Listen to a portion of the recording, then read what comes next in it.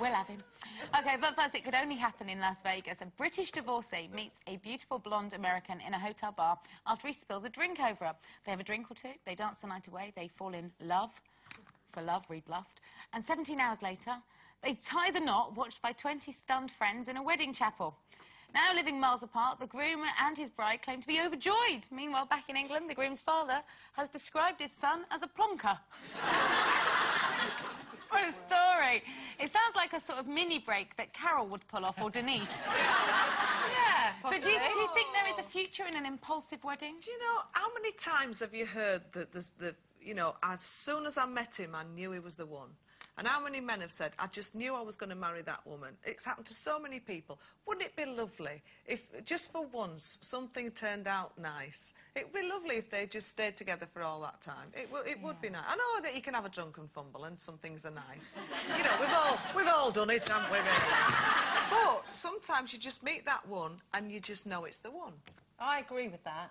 I do, absolutely. Well, even after 17 hours fueled with alcohol? Well, I'm not sure that it'd be a good idea to get married so quickly, but I do know people as well, and I've done it myself, where you've seen someone and you can't really explain how you think you know them. You know, and I'm not getting spiritual or anything, don't worry.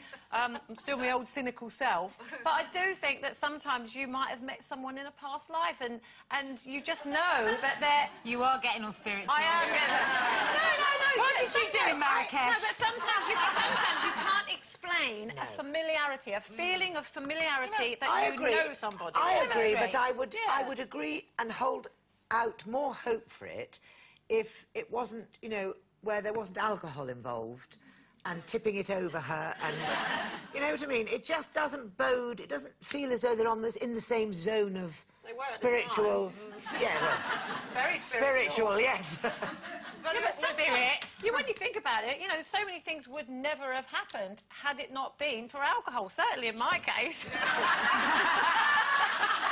And that's the truth. But don't you think that, I mean, it's all good and well, we're having a good laugh about this, but there's a big difference between a wedding and a marriage. Yeah. And a wedding in Vegas. And a wedding in Vegas. Yeah. Yeah. Which is, you know, two sheets to the wind. Yeah, a lot of people treat it very lightly, and, you know, so many people just go off to Vegas and get married, and it is a bit of a novelty kind of thing to do, isn't it? It's Exciting like The Hangover. Yeah, that film, The Hangover. But, you know, if you appreciate the sanctity of marriage, I think it's slightly frivolous and borderline disrespectful. And also, it's blimmin' easy to get married, it's blimmin' difficult to get divorced. It's much harder. Come on, this is low. Oh, Jane, for goodness sake. It's Jane! I'm with Jane. You're not married? No, I'm not. I've been to Vegas. You could do it quickly if you go to Vegas. It's not a bad idea. No, you're... Don't you dare not invite us. No, Dad never said that out loud. Oh, it's live! I'll tell you what, Mark is definitely not going to Vegas for his stag do now. No way, I'll come back and marry somebody else. No, it's your time for our second shot.